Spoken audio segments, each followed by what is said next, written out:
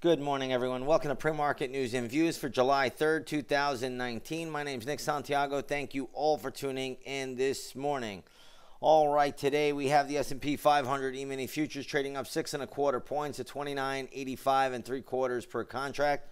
All in all, you can see the futures getting a nice little bid right around 3 o'clock in the morning when Europe opens, and markets seem to be holding up fine. European markets are up across the board. Asian markets, for the most part, were weak last night. China leading the decline. The one winner was the Indian Bombay Sensex Index. So we'll see how today plays out. The markets in the U.S. are going to be closed tomorrow for the Independence Day holiday. That is July 4th.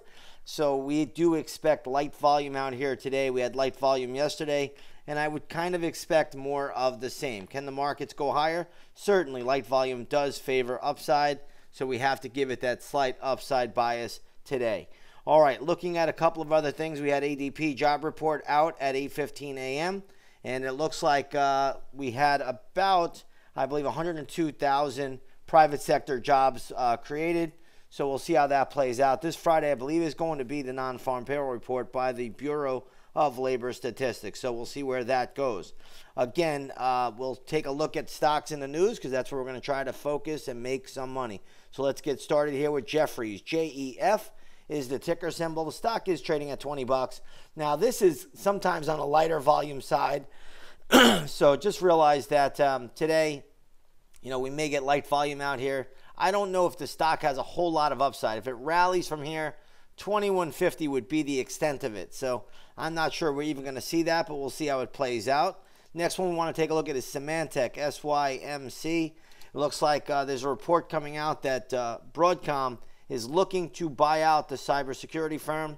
Right now, that stock is trading at $25.30.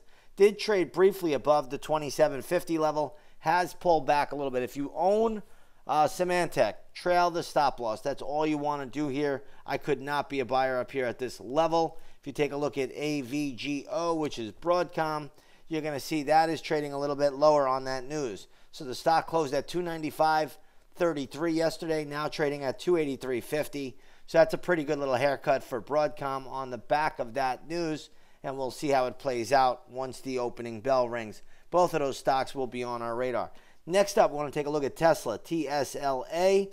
Tesla getting a big pop this morning. Stock closed at $224.55, now trading at $239.69. Big pop there.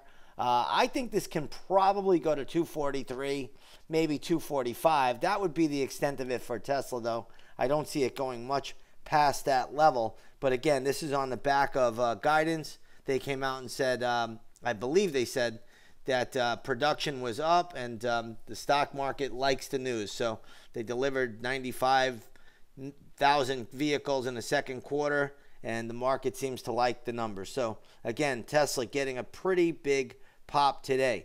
Let's take a look here at USANA Health Sciences, ticker symbol USNA.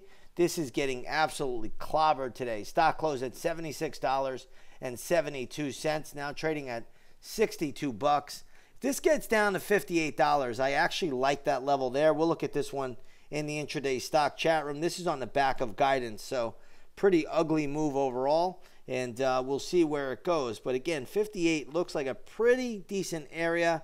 Then I see a little bit more support around 54. This is what we call a thin name, and what I mean by that is if I show you the daily chart, look how light the volume is. Generally 100 to 300,000 a day, and that's why you get such big dramatic moves in the name. So again, big sell-off there. We'll look at that one a little bit later. Let's take a look at Canopy Growth. CGC is the ticker symbol here. Stock closed at $40.08. Looks like the CEO is stepping down. I saw him on CNBC earlier. He said he was fired.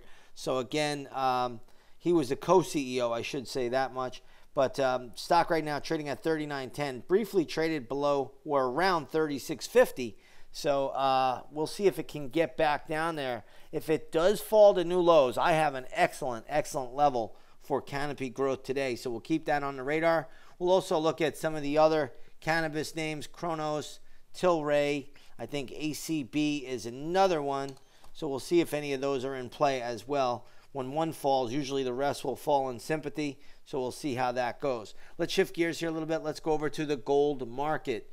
Gold futures today at the moment are trading higher by $13.30 to $1,421.30 an ounce. If you take a look at the GLD, that trades till 4 o'clock, so that's actually a little bit on the weaker side here this morning. But nonetheless, GLD still trading at 133.85. That's still about 40 cents higher than where it closed, but it is well off the highs. So again, gold continues to hang in there very, very well. President Trump put a new nominee in there for a Fed position, a Federal Reserve position, and they like the gold standard, so that is a positive for gold today. Next up, I want to take a look at crude oil. Crude oil was smashed yesterday to the downside. Today, it's rebounding a little bit, up 44 cents to $56.69 a barrel. If you take a look at the USO, that's a good ETF to track the movement in crude. That's trading at $11.77, up from $11.70 at the close. So a little uptick there for crude oil, but crude was hammered yesterday. I can't really say that with more emphasis. You got to be careful of that pattern now in crude oil. All right, with that being said, everybody, if you have not done so, come on over, take that 7-day free trial to the intraday stock chat room. We'd love to have you in there with us. We're having a great 2019, and we're going to look to keep that going really right into the end of the year. With that being said, I'm going to see you all a little bit later on the charts. Have a great trading day.